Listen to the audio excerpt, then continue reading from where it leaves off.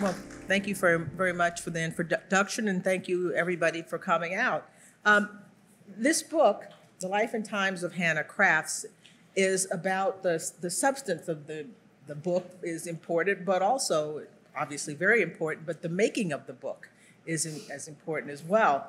How did you get involved in all of this? Tell the story of your discovering and connection to Hannah Crafts. Well, thank you so much. I have to say, and this is not a small thing, this is a really important moment for me to be on stage with Annette, whose work, before I ever even got involved, and it really is meaningful, before I ever got involved with this, Annette's work on Sally Hemings and the way you did that, historiography, and brought not just her story, but the Hemings family story to us. It was, and the way you managed to tell the story helped me. So before there was even a subject, I needed a model, and it's such a pleasure, and the gods were smiling on me to bring us together today.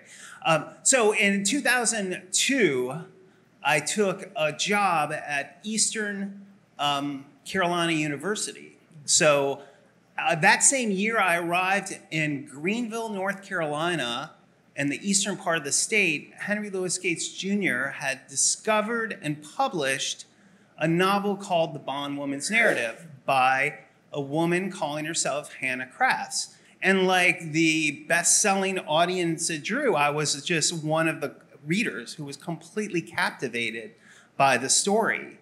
I have always been fascinated by archival research, and there's nothing that I've enjoyed more as a scholar than to spend time in the archives. And so when that novel was published, and I happened to be in the closest university, major university, near the location where Gates and others had identified the author likely came from, I thought, well, I might want to dive into this story. And I got an email from an important collaborator of Dr. Gates's, a wonderful scholar named Hollis Robbins. And she asked me to start digging into the archive at my university. And that was the beginning of a 20-year friendship between me, Dr. Gates, and Hollis Robbins. And all along, like the starting work that Annette did, this project is collaborative. So I couldn't have written any of this if I didn't spend the time and build the connections in the descendant communities related to the author. And that's descendant communities from both enslaving families and those who were enslaved. And that took time and just passion and presence, humility, and just a deep, deep fascination with trying to get at what I first experienced when I read the book was just this genius, this artistic genius. I wanted to do more about it. So that was the initial foray into it, and then it was the work from there. Okay, so you've identified a number of things here. There's archival research, there's things on paper, but you actually talked to descendants, people who would have had stories about all of this. I'm just curious, had you ever done anything like that before? No, and I had, my earlier work was in British literature, and I've been, oh wow, the archival work was not complicated for me. What was new to me was doing the sort of anthropological, work of working in a tradition of oral history and talking to, like a journalist would, to people in communities, and that was so rich. That opened the friendships I made, the knowledge I made. And I never knew that I would absolutely find the author or be able to tell the complex story, which I'm very grateful at. It wouldn't have mattered. Just the possibility to harmonize myself into the history of the world that I was living in, right? So if you're in Eastern North Carolina, and you're in these towns, like you are any place, the names on the signs, the landscape, the riverways, the geography, the current spirit of the place carries that history. And to be gifted with the ability to, as a literary scholar, to then invest yourself fully into a story in the world that you live is extraordinarily exciting. And it did take a little bit of a learning curve to do that work. Like the first night, I knew I wanted to speak in these smaller communities. So there's a little town called Windsor, North Carolina, and I arranged to talk at the community center there. It's a Friday night, not a lot going on, in a small town. So the community shows up. And that first night when I got on stage, I pronounced the name of the county wrong, and everybody in the audience erupted. Mm-hmm. And and that was good because they thought a lot of times outside of the academy, they think that, like I'm an English professor, so everybody's on guard that I'm going to catch their grammar mistakes. Yeah. I have dangling participles that my editors were saving me from the whole time I'm doing this. So in that community, I'm saying the humility and sort of disarming people. I didn't come, and this is the other most important thing, I didn't come in with I had the answer. It was really intensive listening, right? So after I'm making these initial connections, people invited me in their homes on a Saturday morning, right? Or into their basement. And I'll give it one quick example and stop there. There was a family who connected with me. The original person was in Texas. Their family had grown up in Murfreesboro, and they believed they were connected to the Wheeler family, who were the enslavers. And I was really excited. I went into the wood panel basement. There are 4 generations of the family sitting there, and they're telling me their stories. Mm-hmm. And I'm recording all this and building an archive. A little way into it, it was clear they were connected to the Whittier family and not the Wheeler family. But it didn't matter. Mm-hmm. I never even told them that the way I'm pursuing the Wheeler family, because I wasn't there. I was just there to intensely listen and really understand that history. And I'd never really write up anything from that interview, that day-long interview, except that it informed me as much as anything. Mm-hmm. And so it was that kind of work that wasn't a traditional scholarship, but there's this extraordinary talent and knowledge that's outside the academy that is the way you do this kind of work, which right? Annette, your work on Sally Hemings was a model for how to do this. Uh-huh. So was there reticence on the part of the actual people connected to the Wheelers? I mean, was there a difference between, say, the whites and the blacks and the way they approached you or dealt with the project that you were working on? Yeah, there is a difference. So I remember in some of the early work, as I was uncovering there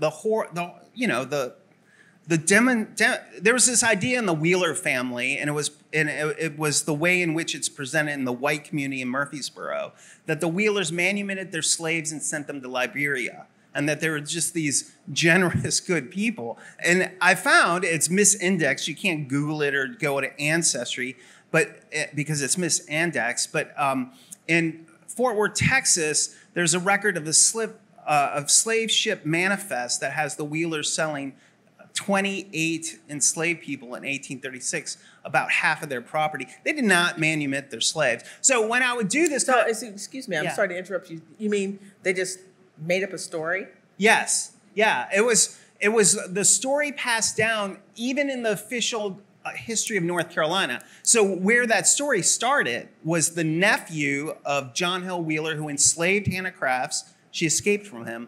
His nephew and John Hill Wheeler were both historians, and they wrote the textbooks that North Carolina chose to teach North Carolinians for 100 years, the history. And they both specifically said that they manumitted their slaves. They did not. I mean, it's provably not true.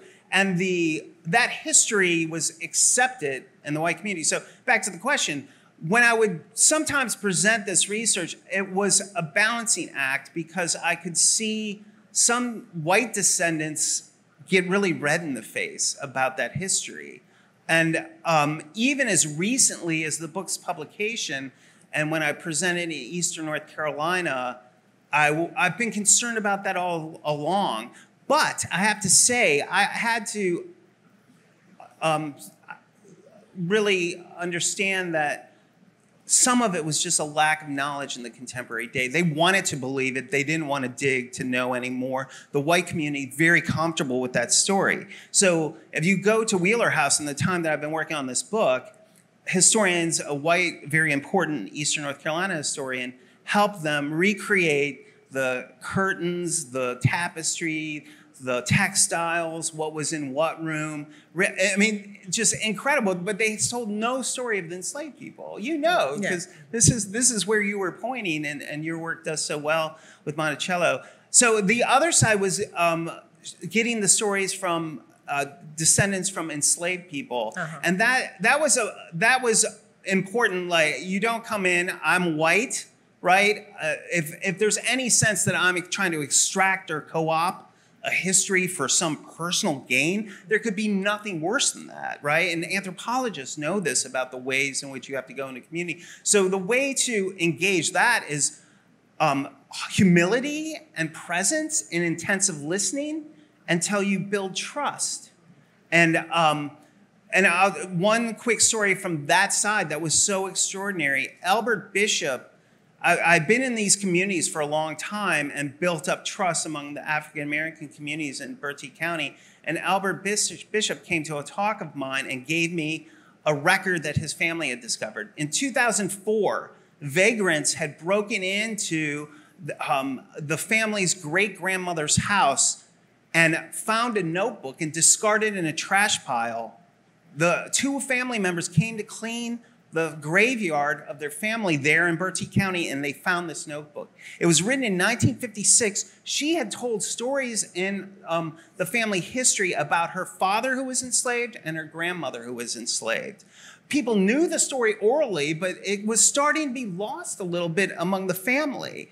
And then in 2004, they found what she had written back in 1956 when she was still very, very healthy and had her memory intact. But it had disappeared, and then it showed up. Like, so this history and that history was really important because you have, that history is occurring on the property right next door to where Hannah Craft was enslaved as Hannah Bond. And you get a sense in the story that she shared that passed down through these families of the sexual abuse and rape that was a part of the story she ends up writing in the bondwoman's narrative. So these things all had to take time, presence, intensive listening, and humility to gather those stories together. Well, she's an extraordinary person. Could you tell us a little bit about sort of a synopsis of Hannah Bond, Hannah Craft's life? Yeah. Who is she? Certainly. So she was born as Hannah Bond in 1826. She was the product of rape of her mother, who was called and listed in slave records as Hannah Sr. That original family I was able to trace back to Jamaica through the Pugh family, who had imported enslaved people into the specific community of Indian Woods where this family was based. This is where Hannah Crafts was born in 1826. In the novel, she describes local Quakers helping her steal literacy. Now, I couldn't demonstrate that there was a specific Quaker family that I was able to discover in the community that did that, right? This is what she describes in the novel. What I do know is this young woman, the records show that she did have a child who died shortly after it was born. It shows up in the records. And then she was handed off. Her mother was sent away to Tennessee when she was 9 years old. And then she was trafficked to a nephew of her enslaver. Likely her father was Louis Bond. What was going on in that notebook that was happening on the plantation next door was the ways in which in that community enslavers would rape. They would choose one enslaved person and that would be a victim of rape. And they would have children with that particular enslaved woman. This is where Hannah Craft's origins were with her mother, Hannah Sr. She's moved away. Hannah's in the family. She seems to have gained literacy, and then she's ultimately ends up in the Wheeler family through the Bond family, through one of the daughters of Louis Bond. Why this is really important, why it's so interesting is the Wheelers lived right adjacent to Chowan Female Baptist Institute. And in the Wheeler family records and their account books of Samuel Jordan Wheeler, who ultimately married into the family that Hannah descended through, they boarded college students on their property. So Hannah Crafts, between 1852 and 1856, served these college young women on this campus.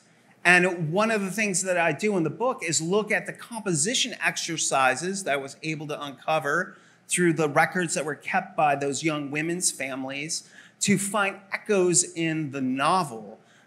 She was learning and building her literacy in a documented way through her service. Her already high-achieving literacy sprouted between 1852 and 1856.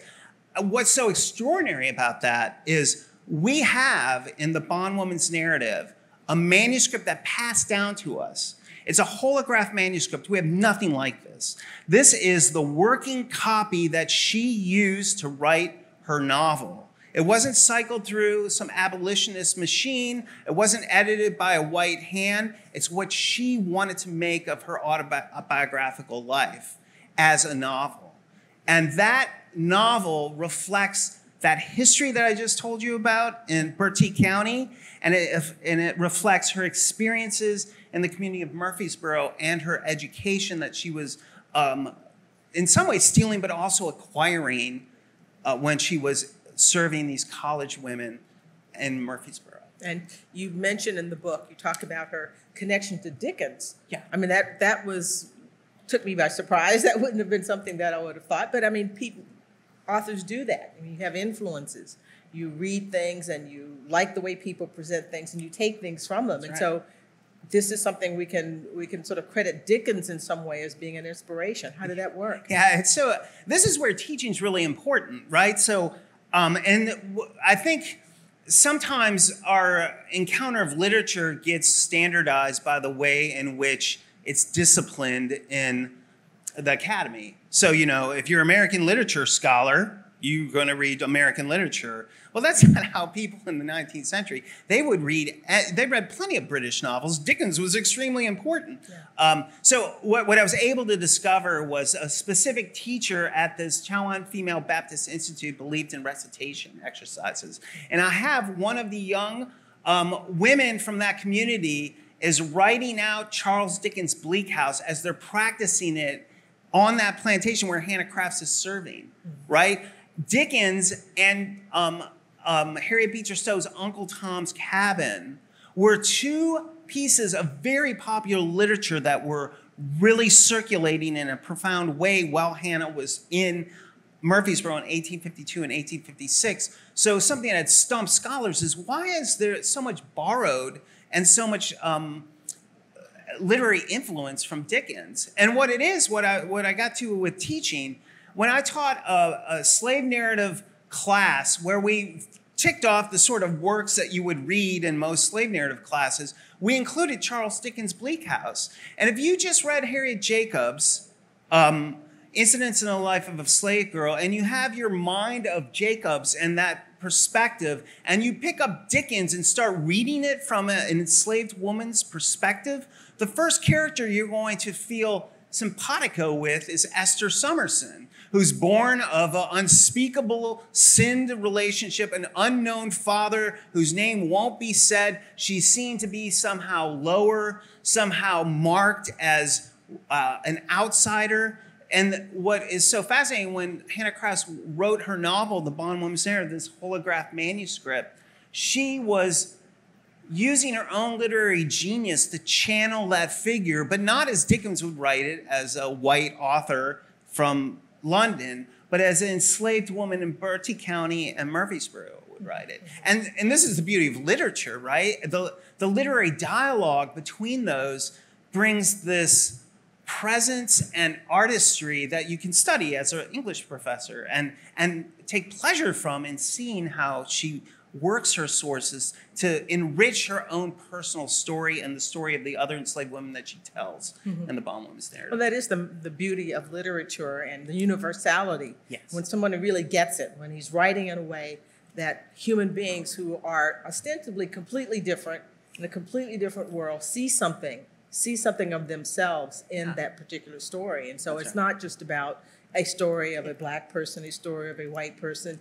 If you're writing it the right way, if you are a Dickens or someone like that, you achieve this kind of thing where people can borrow from it and transcend it and make something of their own from it. And I want to say, there's something so fascinating about Dickens too, because I love Dickens, but Dickens was a racist. Yeah. So I mentioned this in the book. There's this weird moment in Charles Dickens' life where he read Frederick Douglass's narrative, and he was profoundly moved by it, but he was disturbed by the frontispiece of which we all know. I mean, Frederick Douglass was having his picture circulated more than anyone else in the 19th century because just the genius and beauty of his physiognomy broke down all the crazy racial science that was trying to be loaded onto it. Well, when Dickens tore that out of his own copy and sent a copy to his friend Charles Macready, famous actor who was coming to America,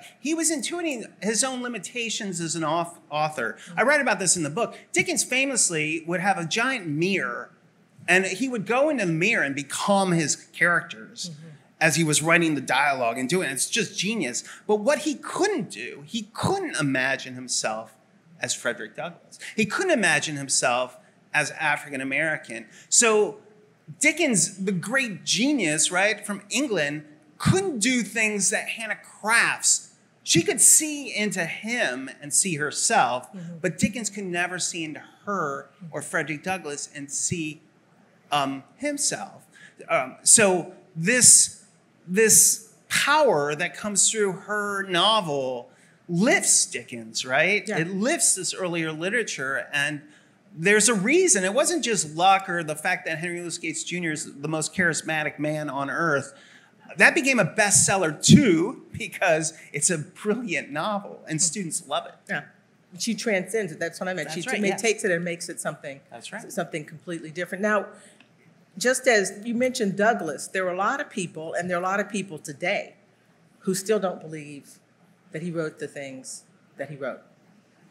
David Blight said that, when he was working, before he was working on the book and during the time, people would say, well, who really wrote that? Yeah. And these are modern people asking this story. Did she encounter that kind of thing? Did her work encounter that kind of skepticism from people? It did. And I think, so when Dr. Gates discovered the novel and published it and brought to bear his own genius and the work of forensic scientists who could really narrow down and demonstrate that it was almost certainly, but they couldn't find the specific historical figure, there was a backlash. People, and I know that Dr. Gates is a good friend, as he is to so many people, he's just such a generous guy, but it was very hurtful to him that the even academic public would not accept that this was written by a black woman, which was just really a racist response. And he knew, Dorothy Porter Wesley, who first collected the manuscript, great, famous, essentially important American who preserved African American history at a time that white Americans were trying to burn it down. They knew this genius was there, like these people who would question Frederick Douglass. And I think the general public who read the bondwoman's narrative made a bestseller really believed it. But there were still skeptics, and the skeptics have persisted. And I would not be surprised. Like, I haven't seen a review yet that's like, this Hecimovich has it all wrong. This was not written, despite all his research, right? There still is that skepticism, and that's it's wrong-minded. It's to miss the half of the story, right? Like, we can celebrate Dickens, but we need to understand this fuller world, right? That a genius early African-American author like Hannah Crafts was able to write in her novel. But nobody said that to you. No, not yet. No one's yet not yet. That to you. But it's tougher, right? So earlier on in 2002, there was not a historical person. There's not a 425-page detailed historical analysis that's sane, in a very entertaining book too. That is exploring that question, right? But I do want to say this: what Gates specifically Dr. Gates and early scholars did is they invited skeptics in too. This is the way research works. He didn't write a screed against anybody who was challenging that idea. He incorporated the skeptics into a collection that he edited with Dr. Robbins. And the skepticism was really important for me discovering. You have to knock down all the reasons that somebody's saying it's not so. Right? So what were the reasons? Is it you just think that people, once you learn how to read, right? And you're reading other people's work, and you have models, and you are, a thinking person. I mean, what did people say? So the most Because damning. you didn't have formal. The first question was, there was no way an enslaved woman could have been so elusive and so clever with earlier literary sources. And you even had important Americanists, and white Americanists, I have to say, who said this is not possible. But the most profound and important historical argument against it was right. Gates was on the wrong. He thought Hannah escaped from the wrong place. Okay. He had a plantation in Lincoln County, North Carolina, that John Hell Wheeler also owned. And when Hannah Bond, Crafts describes, because she's born Hannah Bond, she renounces that paternity, calls herself Hannah Crafts, so that's why I always call her Hannah Crafts. When Hannah Crafts writes the novels, she describes the vegetation of the plantation, and what this really skeptical historian said is none of that exists in Lincoln County, North Carolina. Mm-hmm. But it does exist right where the Wheeler plantation was, straddling Northampton County and the county that Murfreesboro's in, Hertford County. Uh-huh. So the impossibility comes from sort of physical things that turn out not to be right. Could you explain more about that? I mean, what... Yeah, so how you're different from what's really important. So, and this is where the strongest critique, Thomas C. Paramore, a really cherished North Carolina historian who's written on Nat Turner and other folks, and he's a good scholar. He just said there's no way this person came from Murfreesboro, and what he cited is there's a time where in the Bondwoman's Narrative, they talk about orange trees, lemon trees, pomegranates, and even some rice. And he's like, that does not happen in Lincoln County where you're placing it. There's no way. Now, it just so happens that Thomas Paramore is the historian who helped Murfreesboro recreate precisely the furnishings, the draperies, the carpets, everything about that house except for the enslaved people, right? So there was... I just think he couldn't see it because his generation of historians just didn't want to. They couldn't see that history. He comes from a Southern family. His family. So that critique. You couldn't see. They couldn't see it because they didn't see black people. Yes. Yeah. Pretty much. So what you do as a contemporary historian is, it's a good idea to go back to the last generation of historians and dig into their papers. Because in this case, Paramore's papers, which I worked through, I'd go to the original sources he wrote about, and he would ignore the enslaved people that are, you can see in the margins, like they're in the historical source records, but that generation of historians left them out.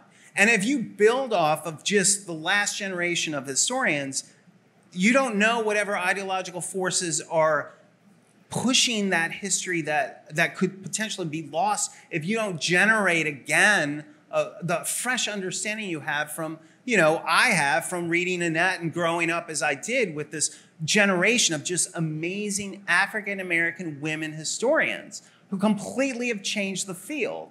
And, when you write a book like this, it's not, I can't do the sort of literature review because readers would throw it away as soon as you start naming 18 important historians, but it's all in the notes, right? Because that's who taught me to do the work that I'm doing, so that we're refreshing what that earlier generation of white historians left out. Mm-hmm. So it's a matter of not seeing them. It's a matter of sort of looking for physical things that are wrong that suggest that it couldn't have been she who did this. Yeah. And an understanding about how people acquire learning and literacy and so forth. That made people. She didn't have that, and so therefore it's not possible. Therefore, it was not possible for Douglas either. Right. So I knocked down Paramore's historical arguments, right? Then I need to knock down the important Americanist who's saying this sort of literary analysis could not be managed. This sort of gifted literary devices couldn't be managed by an enslaved person.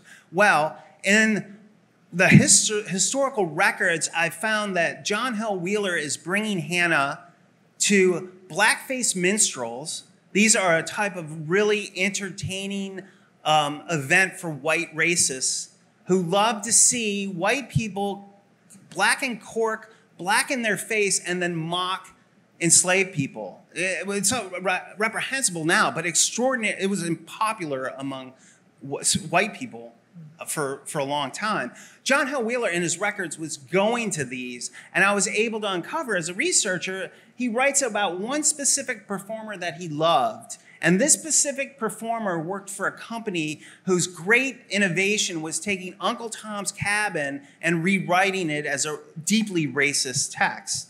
So Hannah Crafts was sitting, documented, in the balcony, while she's attending on the Wheelers, watching the Wheelers enjoy Uncle Tom's Cabin, completely reformed as Uncle Tom freezing to death in the north and wishing he could go back to his sweet plantation home where life was good.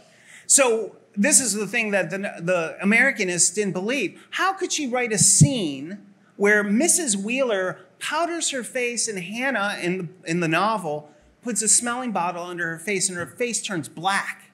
Mrs. Wheeler's face turns black and she begs for a government appointment.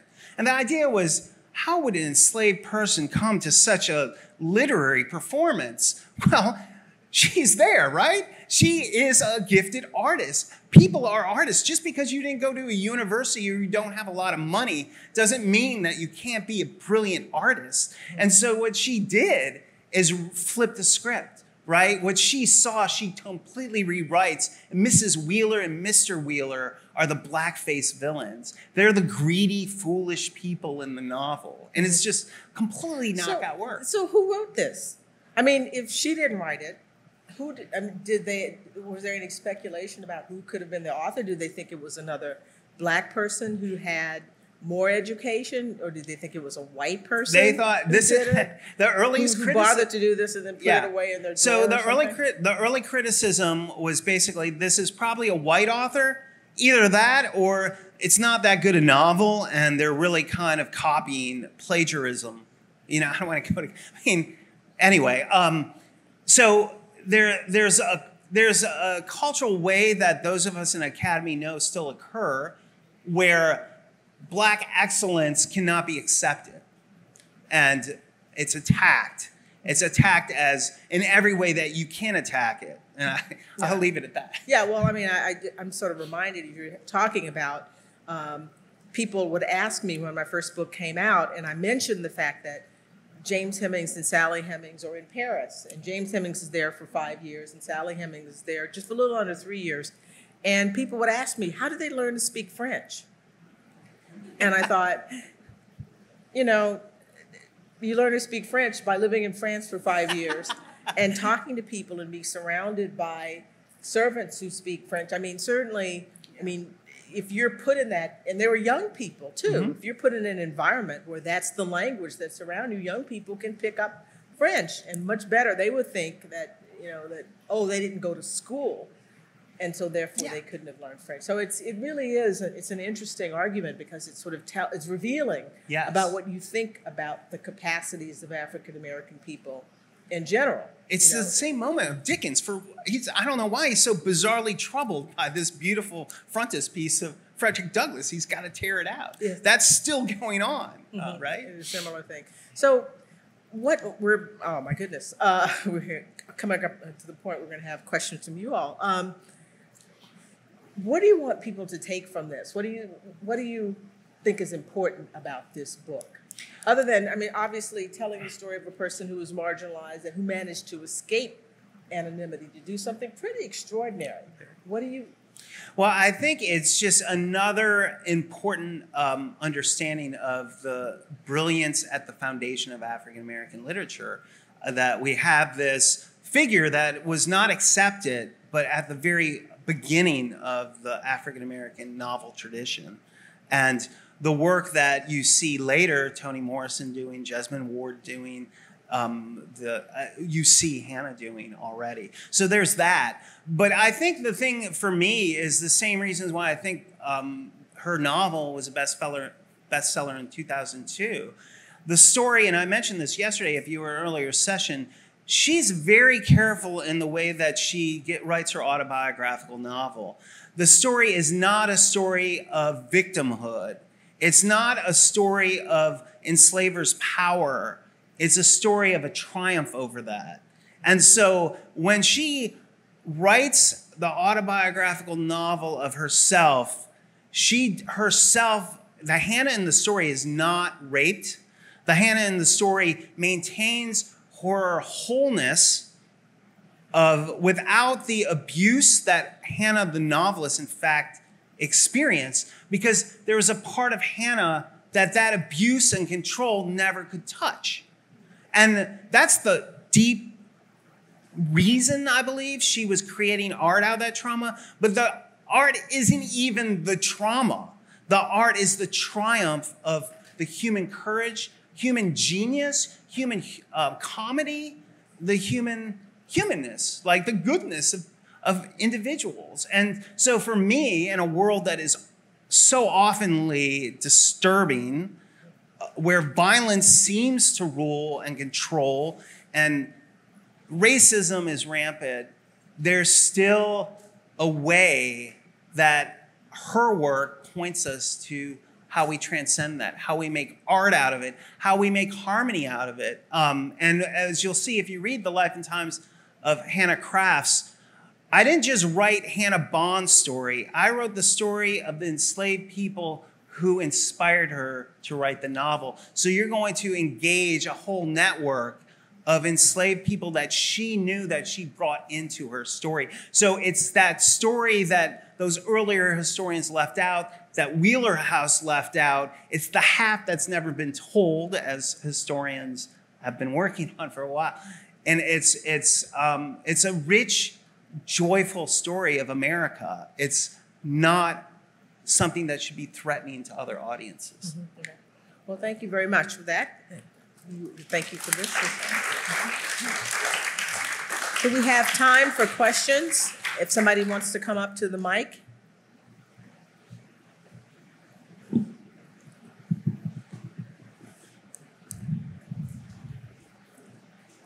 Good afternoon. Thank you so much for your research, both of you, Dr. Annette as well. I have done a bit of research on Bertie County, and I understand that the exchange, this trade was more insular there. Did you learn much about the external slave trade or people being brought in? I understand that much of it was among family members, back and forth. So can you talk a little bit about that? Certainly. So yeah, in Indian Woods, North Carolina, Bertie County, as your research has uncovered, a lot of times enslaved people are being exchanged among family members, and this history has been passed down within the descendants of enslaved people. They know some of these exchanges, have been able to trace it. I think your question was asking the trade more largely, right? How did it come in? Yeah. So great question. I do address this in the book. What's happening is North Carolina and eastern North Carolina, this is geography, that you have pirate ships on the Outer Banks, right? You have a very difficult navigation system to bring large ships in. So you were not getting the sort of trade access as Virginians did, as other parts of the United States, with the slaves coming in from Africa. What you did have was smaller concerns, usually because they needed enslaved people to work this land in eastern North Carolina to make it productive. But they couldn't bring in slaves directly into the ports because of the way the waterways worked there. So what they did, smaller ships were working the West Indies route. So there is, in the 18th century, and the Pugh family who brought Hannah's descendants from Jamaica, and this is recorded in the history, what they were doing is a part of this exchange that went up through Massachusetts, down the West Indies, as it's called, and then up into the North Carolina ports. Smaller ships that were bringing enslaved people in, and then also enslaved people coming from, as in the Bertie County, people from Maryland, people from South Carolina, people from Virginia.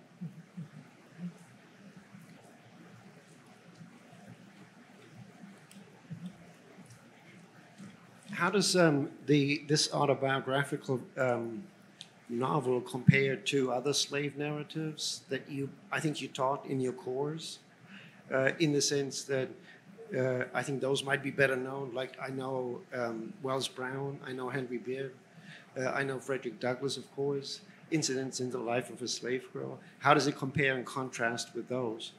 It's a great question, and Dr. Yates did important work on this early on, but it's influence. So how do you tell a free story, as William Allen Andrews set this out in an early African-American autobiography? You tell a free story by, first, in the communities, right? When you're not under surveillance, the stories that you kind of tell. And then you have a record of what other enslaved people were able to put into print, like William Wells Brown, like Frederick Douglass, like Henry Bibb. These narratives were, in fact, in the Wheeler household. She had access to those. She was a highly literate person who was fascinated and wanting to be an author. It's almost certain she saw some of this. And what I do in this book, and this builds on early scholarship, it's always been acknowledged that there's a way that it fits a certain type of slave narrative form that was already there before Hannah Crafts wrote. What I think is really interesting in William Wells Brown, because William Wells Brown was he was very interested in, as a novelist, the first African-American novelist, he would gather stories from all sorts of sources and make them his own. He wasn't distinctive like we are, like it's got to be memoir over here, novel over here. You know, there's no truth in a novel and a memoir is all true. He wasn't concerned about that. He wanted to tell the story. Hannah Crafts, similar way, and I love this. And we have this problem, I believe, with Harriet Jacobs. They're still in this community, and I think that intellectual community, this idea that if you even suggest that there's narrative art there, that you're discounting the truth of her story. I don't think she felt that. I don't think that's true. But the Academy's really held very dearly to this idea that every single thing in there has to be provable. Hannah Crafts was not worried about that. William Wells Brown wasn't worried about that. They were building the ways all people tell stories, and good stories. You tell good stories, and sometimes it takes an artistic genius that melds things that are outside of yourself. But you bring in, as Hannah Crafts in my book tries to explore, the lives that you do know, and you give them voice in the artistry of creating a narrative, a slave narrative, but here a novel. Mm-hmm. Anyone else? Well, thank you very much. You're welcome.